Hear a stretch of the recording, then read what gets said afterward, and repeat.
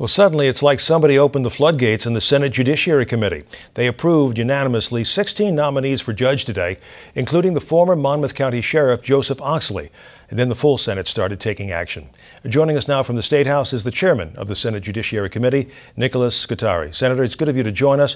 Why the sudden burst of activity? What happened?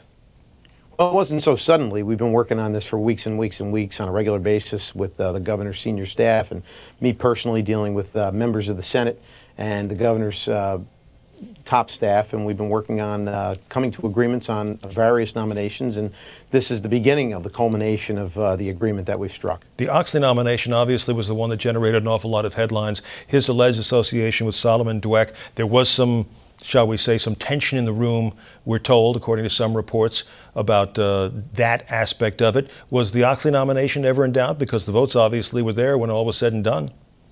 Well, I mean, was it in doubt at some point in time? That everything's in doubt in the beginning until it's no longer in doubt. And in this particular instance, Mr. Oxley passed the Judiciary and passed the full Senate today, and I was in support of it as well. There was a lot of news stories and things of that sort going around out there, but at the end of the day, people were satisfied and voted on him. Why nobody from Essex County yet? That's been the bone of contention that has created perhaps the most strife and the greatest divide between your committee and Democratic leadership and the governor.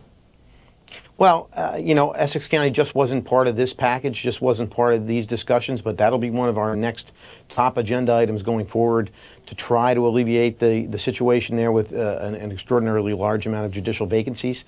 You know, you have to be very careful in filling these positions, and for me personally to delve into those situations, I have to do it with great care, and I think we've done that, and we made great strides today. I understand that, but can you take us behind the scenes a little bit? Because the big question that I have is, what is it that was said, what is it that was negotiated that allowed this logjam to break?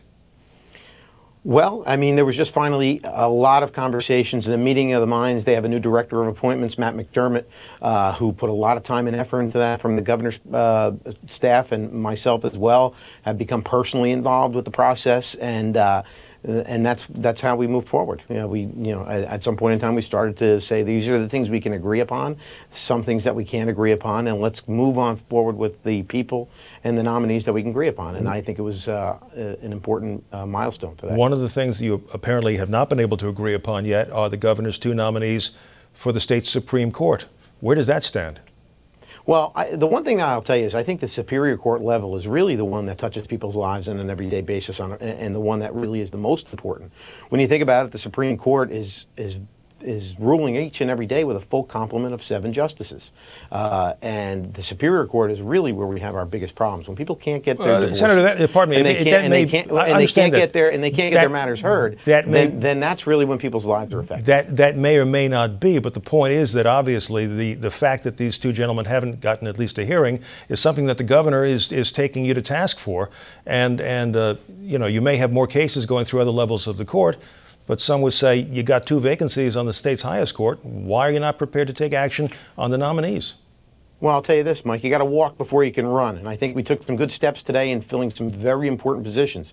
And that was not part of the discussions during the last month where I've talked to their staff almost on a daily probably on a daily basis, half a dozen times per day, plus coordinating these particular new nominees with the individual senators that represent those counties. So it was a big task today. So that's something that we'll deal with in the future. So, Senator, you're telling me that in the conversations you've had with the governor's new appointments coordinator that they haven't said to you, when are you going to take hearings for our guys, and you haven't said to them we have no intention or we'll do it later or whatever? It hasn't come up?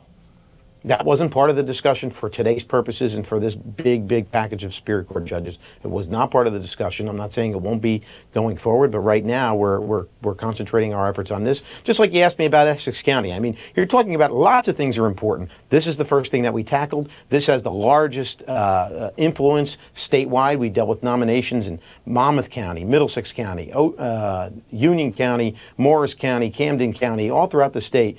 Those courts are going to get needed bodies, needed top-rated judicial candidates to help their problems. Senator, I have to leave it there. Appreciate you taking the time, sir. Thank you. Thank you.